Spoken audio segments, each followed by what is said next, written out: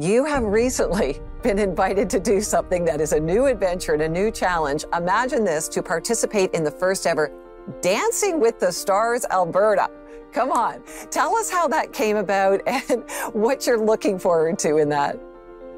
Okay, well, I do have to qualify that with it's not the actual televised, like you would see on TV, Dancing with the Stars, even though that would be nice if it caught on and Alberta was able to set the stage for that.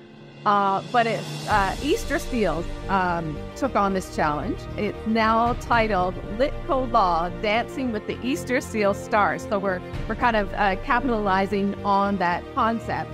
And it's just an interesting way to actually, I feel I'm on a mission to be breaking barriers and smashing stigmas. And I think that doing things that you wouldn't normally see a person with a disability in, even the dance studio that we're partnered with, they're so excited, and I'm excited that they're taking on the challenge of working with a person with a disability. And they said, you know, they've not worked with somebody with a disability, and they're excited for the challenge. And I will tell you that I've had my first session already, and we're already so excited about, you know, what we accomplished so far. So I think it's just checking all the boxes for me. Creativity and adventure and excitement, something new, all the things. Wow. Sorry. Well, honestly, you're going to kill it, girl. You're going to kill it and inspire, again, so many people.